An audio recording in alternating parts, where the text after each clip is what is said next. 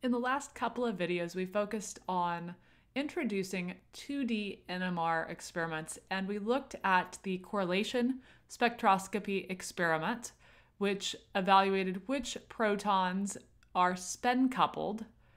And then we looked at the so-called heteronuclear single quantum correlation spectroscopy or single quantum coherence spectroscopy experiment to evaluate which carbon atoms are directly bonded to which hydrogen atoms. Now what we are going to do is take this a step further in looking at the tools that we have available for determining the structures of organic molecules and look at heteronuclear multiple bond correlation spectroscopy. This is a really valuable tool for piecing together the atoms and connections that make up organic molecules, because it is going to tell us which hydrogens are separated by about 2 to 4 bonds from which carbon atoms. So the heteronuclear multiple bond correlation spectroscopy experiment, the HMBC experiment, the information that that is going to provide us in solving the puzzle of putting together the chemical structures of organic molecules is it's going to indicate protons that are separated by typically 2 to 4 bonds from carbon atoms. And so if we take a look at HMBC spectrum, such as the one shown here that I'm zooming in on, keeping in mind that we are observing signals for protons that are separated from carbon atoms by 2 to 4 bonds, we can piece together information about the molecule. For example, if we were focusing on this signal right here that I'm circling in green that shows up on our x-axis here at about 2.4 or so ppms, rounding there. This indicates that the proton signal is at 2.4 ppms, and that particular proton, if we follow our dotted line up, is separated by 2 to 4 bonds from each of the carbon atoms that I'm circling, from each of those chemical shifts that I'm circling here as we go up. And we can see these bright red signals represent stronger HMBC correlations.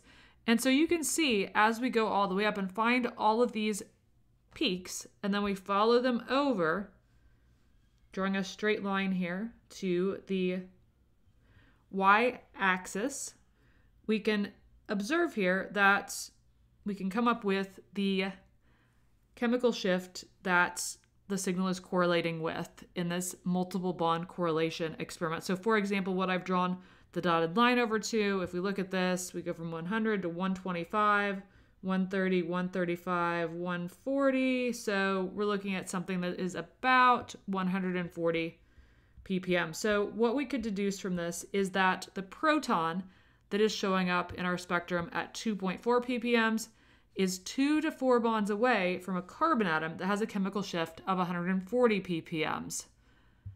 We could continue on upward here and look at these other signals, following them across and finding the other carbon atoms that are separated by 2 to 4 bonds from the proton that is at 2.4 ppm. So this adds another piece to our puzzle of understanding the chemical structures of organic molecules. This is very complementary to the HSQC experiment, the heteronuclear single quantum coherence or single quantum correlation experiment, which looked at which hydrogens are directly bonded to which carbons. That was why we called it a single.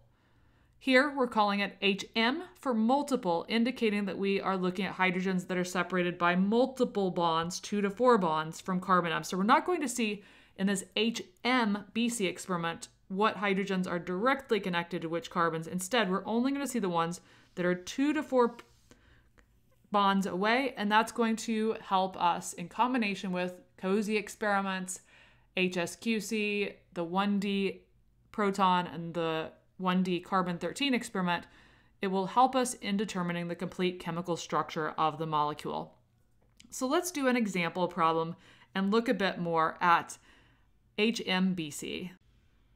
So let's say that we have the HMBC spectrum that is shown here, which you can find in the bundle of information on 2D NMR that is available on Canvas for this course.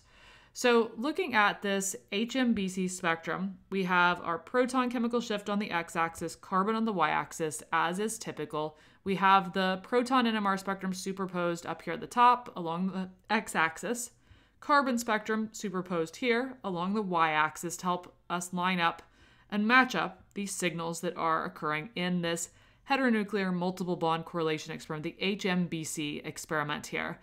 And in this example problem of one of the parts and pieces as we start to learn to interpret HMBC data is based on the data that we are shown here, draw single-headed arrows to indicate carbon atoms that have HMBC correlations with the indicated proton at 3.71 ppm. So let's say that we have established that this signal for these protons right here appear at 3.71 ppm. And we want to ask which carbon atoms are we seeing in this particular region of the spectrum. Which carbon atoms are we seeing HMBC correlations to?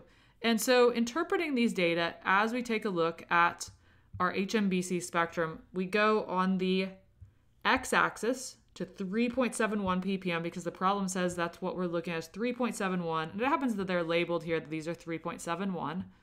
And we follow up from 3.71 up to here and we find this signal that when we follow it over to here, conveniently enough, it tells us we're at 140.45.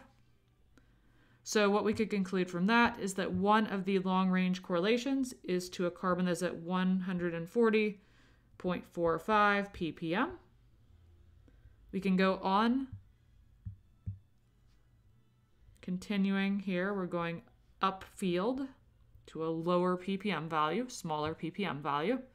And we get here to this signal that is at 3.71 ppm on the hydrogen axis and 127.09 to be exact on the y-axis, so 127.09 ppm.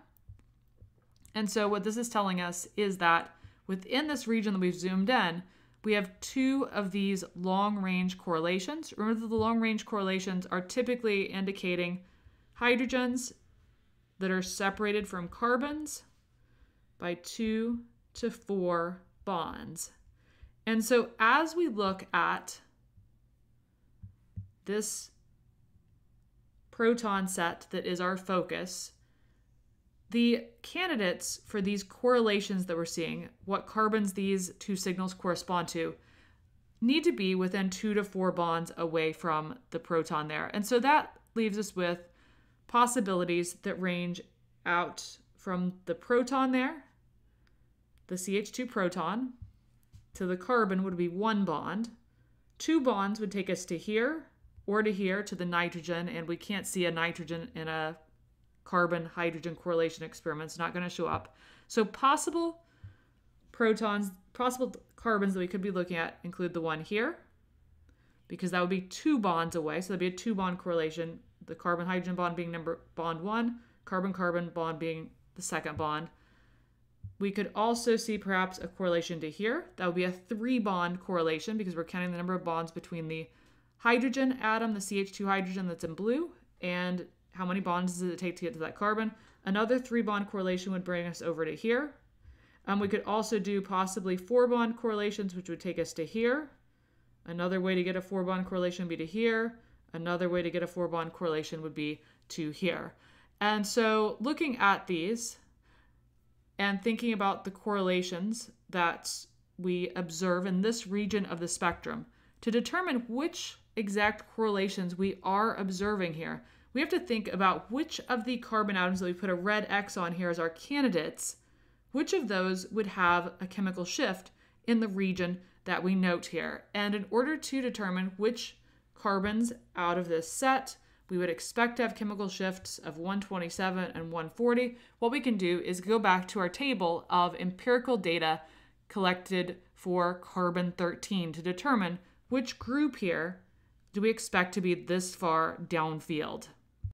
So what I just did was zoomed in on the region of the HMBC spectrum that we were focusing on here, looking at the correlations between the signal at 3.71 and these two carbon atoms. And then I've also brought in our carbon-13 NMR expected chemical shifts. And since we are seeing signals at 140 approximately and 127, what we need to do is look in that region between about 125 and 140.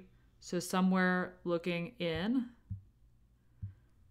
this general region of the spectrum and see what shows up in that particular region, because that's going to be what we have our HMBC correlations to. And looking at the spectrum and comparing it to the structure, we have these as our candidates for the correlation. So based on the signal here that I'm highlighting pink and the one further upfield here, we have correlations to 127 and 140.5, and those signals being relatively far downfield definitely don't match up with these carbons anywhere along here, because those all would fall into different regions, such as over here or even further over here with the saturated alkanes.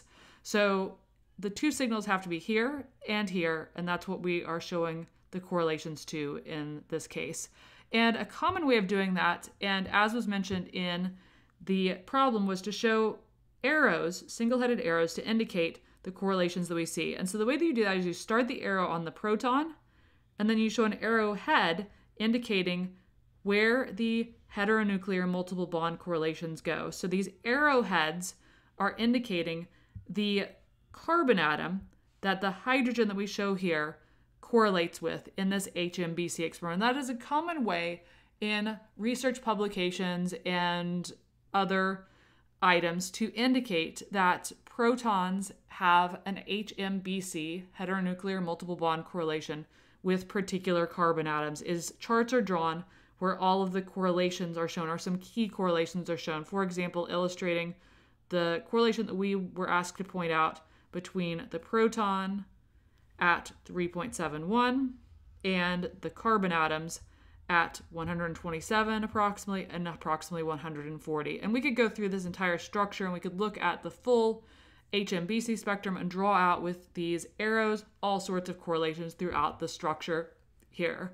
And so what we are going to see is that in combination with the COSY spectrum and the HSQC spectrum, as well as the one-dimensional NMR data, we can apply this HMBC data as one of the valuable tools that we can use to piece together the complete structures of organic molecules. We can also use these NMR techniques to piece together the complete structures of proteins or nucleic acids. Really, any molecule that is rich in carbons and hydrogens is going to be suitable for NMR evaluation using this variety of 1D and 2D techniques. What we are going to do in the next video is look at an example problem of applying multiple types of information, such as multiple types of 2D NMR analyses, and start to work towards solving chemical structures based on evaluating multiple types of 1D and 2D NMR data. So we're going to start stitching together all the things we've learned in the last several videos.